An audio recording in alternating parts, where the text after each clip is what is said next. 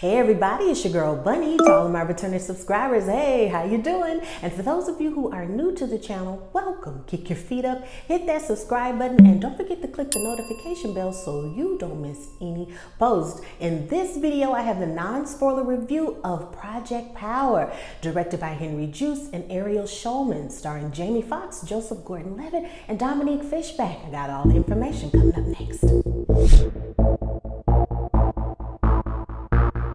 So I got to get into the specs. I got to get into all of the details of the movie, because if you watch any of my reviews on the channel, and those of you who are newbies, I always go into who are the directors, who are the writers, who are the producers, who is in control of the casting, because that helps you understand the feeling and the fluidity of the movie. Just watching it and basing it on who are the actors, that's only a salt grain of what makes a movie a movie. So let's get into the director. We have Henry Joost. He's German born, but he was raised in America. So I feel like I have to say his name Joost.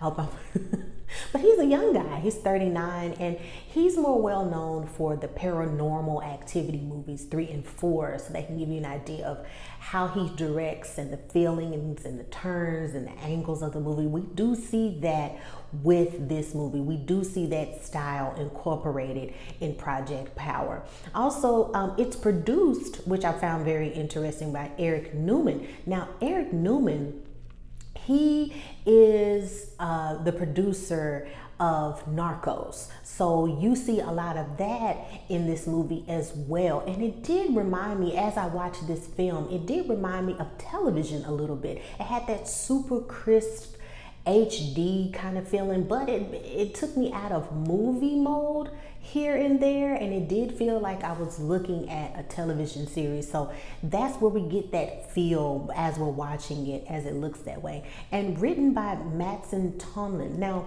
with Matson, he is this developing writer, and I love the fact that they incorporated this guy to kind of lay out this movie, incorporated with the screenplay team. He's also coming out in 2021. Now, I'm pretty sure that's gonna change a lot due to the pandemic, but the original release date for Project Power was August in theaters of 2020, but of course, because of the pandemic, this is a Netflix original film. And with this gentleman, he is coming out with a movie called The Batman. Now, everybody, there's 20,000 different directors and people that have their own perspective of Batman, right?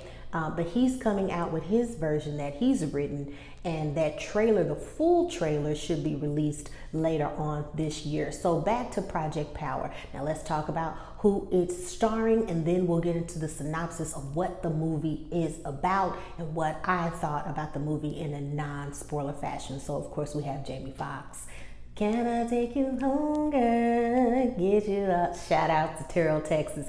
Terrell, Texas. That's right. And of course, Joseph Gordon-Levitt. We all know who Joseph Gordon-Levitt is. You know, that's my oh, my oh, my oh, my oh, my boo. I mean, I love me some Joseph. He has a resume a mile long. We all know who he is. Now let's get into Dominique Fishback. Now, in this synopsis for this movie, she does play a high school student, but she is 29 years young. I mean, let's just say again, black don't crack, okay? She's been in a lot of things, and her filmography is very impressive. She's done a lot of television, Blue Bloods, Roll Pains, The Deuce, you know, a lot of things like that. Also in 2018, we saw sprinkles of her in The Hate U Give.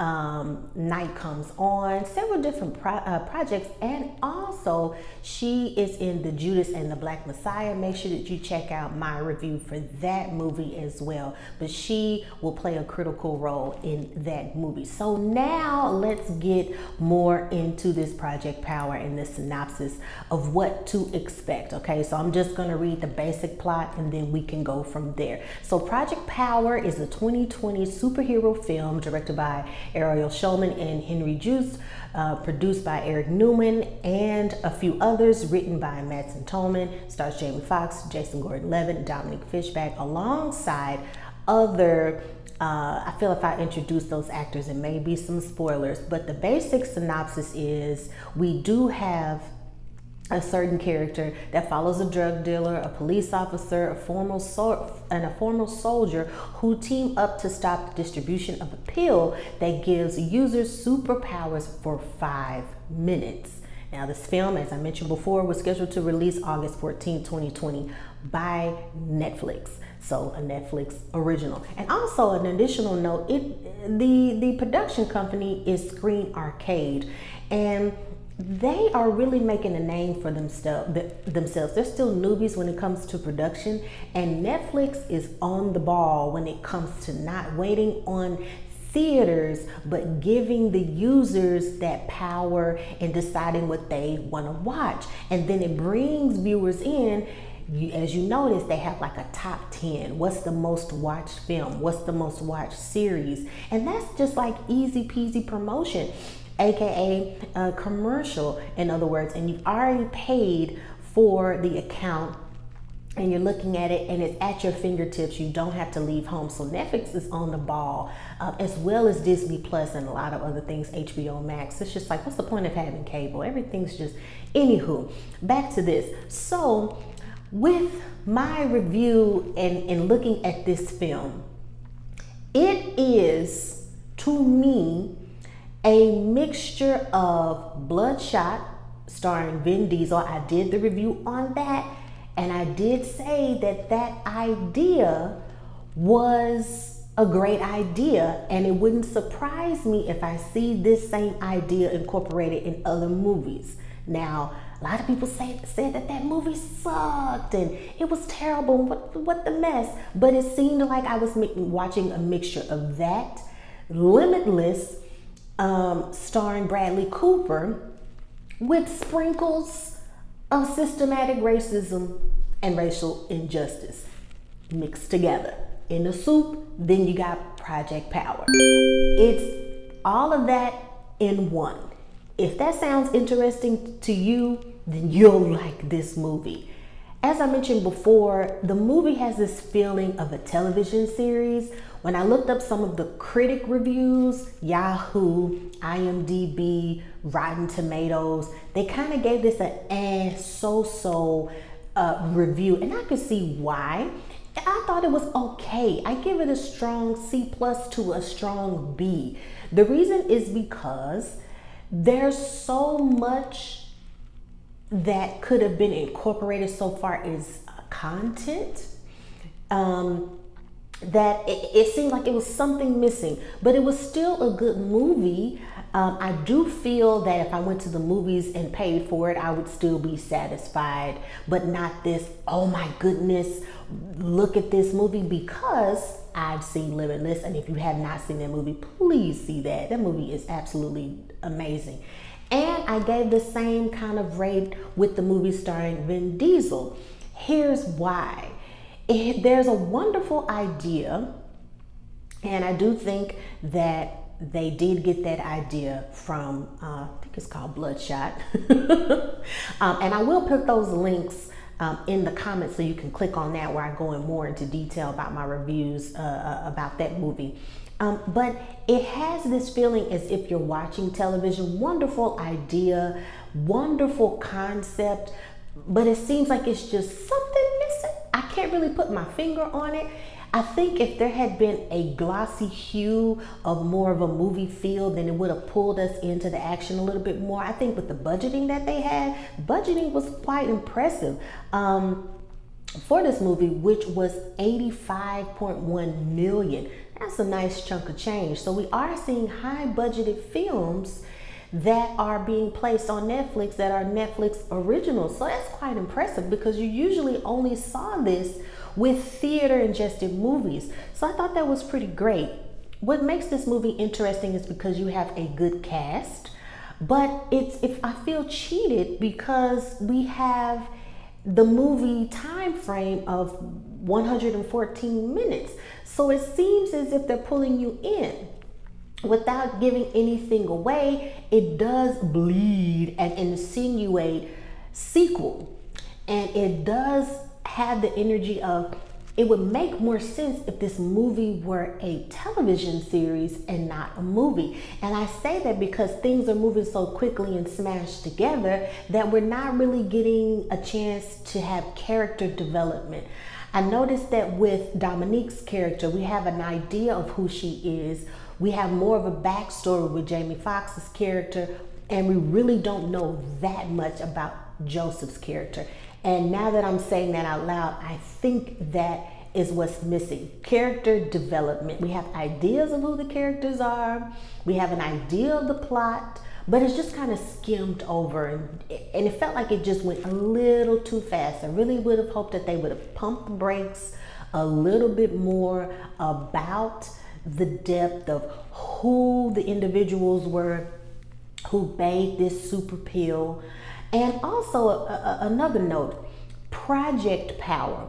When we start to get into the underline of how this is developed, because more of a synopsis, it is a near future New Orleans, a mysterious distributor offers a free supply of power, a pill that grants this unpredictable superpower for 5 minutes to a group of drug dealers. So they're giving the plot more into depth. They're giving this superpower pill to people in these poverty-stricken areas. So it gives you, like I said, the more of the injustice sprinkled on the top, mixed with the blood sport, mixed with the bloodshot, mixed with the limitless, is that they've added that on top of it. And I think that's how that story blends. If you think about in reality, real life, the projects, and you do your research about CIA, journals, and people who have quit the CIA, people who have quit working for the FBI, there's a reason why areas of poverty are called the projects, because they literally were projects by the government. They infused free guns. They had photos. You really go to the library and do your research. But when you do your research after you've checked out the book, now you're on government file. Very interesting. And they will pretty much monitor why you want the book and why you're reading the book. But that's a totally different video.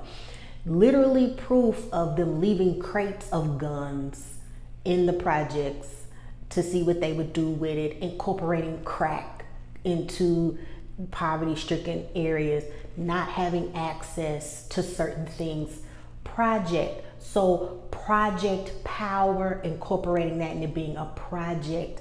So that kind of lets you know the insight of how to think about this movie. I thought it was like I said, a C plus B. It wasn't phenomenal because I think that there wasn't enough development. We had ideas of who characters were, but it wasn't executed that well. I think having a heavy hitter like Jamie Foxx and Joseph and Dominique really helped the movie. I think had it been an actor that we really haven't heard of, the movie wouldn't have gotten as much attention. It sucks, but it's the business. You need those faces to pull in viewers. And also with that budget of over $80 million, we do have some pretty good visual effects. So overall, I do think it's worth the watch. It brings on a lot of conversation about things in the world, how the government in real life has projects that they put on people who are poor. Look at it. Let me know what you think. I'm not going to spoil it because the story does have some twists and turns. Let me know what you think. Try not to put too many spoilers in the comments, you guys, or please put spoiler alert before your statement so people can know when to stop reading your comment if they haven't seen it yet. If you haven't seen it yet, make sure that you check it out on Netflix and let me know what you think. I don't want to give anything away. This is non-spoiler. Subscribe and hit that notification bell so you don't miss any posts. Comment away. Let me know what you thought. I think it was worth the watch. It's not a grade A+ standing ovation stand up to me, but it was a good watch. I mean, it's a pandemic movie. Like I said, if I went to the theater and went to go see it, I would have been satisfied and saying, It was okay. It was okay. I thought it was an okay movie. Not terrible, not splendiferous, but okay. Let me know what you think. Until next time, stay tuned for more.